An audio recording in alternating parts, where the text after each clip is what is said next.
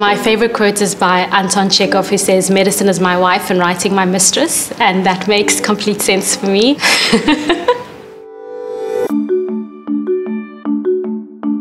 I wanted to be an astronaut and a writer and a doctor, and I wanted to be an editor of a magazine and own a coffee shop. And then I realized I had to choose one, so stuck with medicine.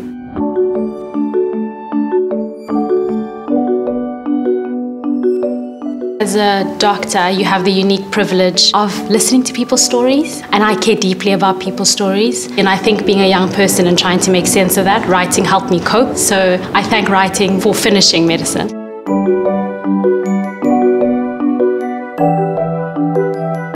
My discomfort provoked me to write. I was growing up in post-apartheid South Africa, trying to figure out who I am, and what was considered to be good was everything that was considered white, and what does it mean to be black, African and female in the new South Africa, and who decides?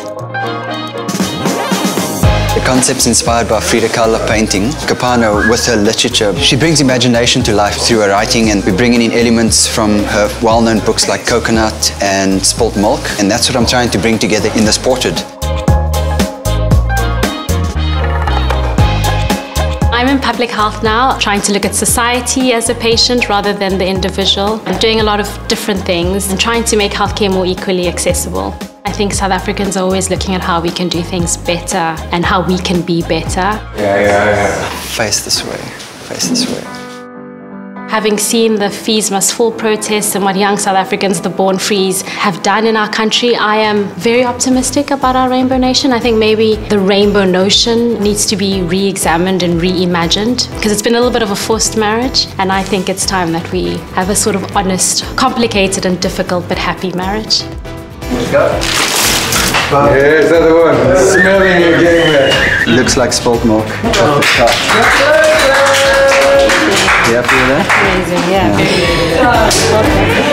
I found that we are all a lot more similar than we think we are. People struggle with identity all over the world, and it's one of the things that keeps us in common. And I found that writing, honestly, is a wonderful, beautiful, healing and energizing thing to do.